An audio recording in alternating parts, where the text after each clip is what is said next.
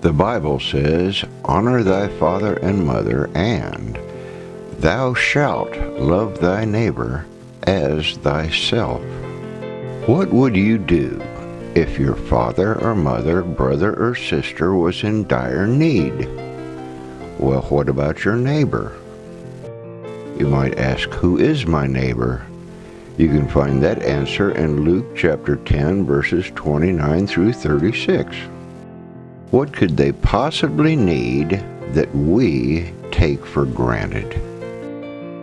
Well, a roof over their head, clothes on their body, water, food in their stomach, shelter from the elements, safety for their children, heat, medicine, electricity, household goods, transportation, even a coffee cup, a bed, blankets, shoes, underwear, plates, silverware, even a toothbrush, all the necessities of life. Look through your home at all your blessings. Thousands here have none of that. The Bible says, "Whoso stoppeth his ears at the cry of the poor, he also shall cry himself, but shall not be heard." The family of God takes care of their brothers and sisters in Christ and loves their neighbors as themselves.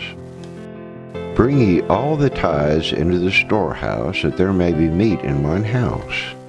And prove me now herewith, saith the Lord of hosts, if I will not open you the windows of heaven, and pour out you a blessing, that there shall not be room enough to receive it."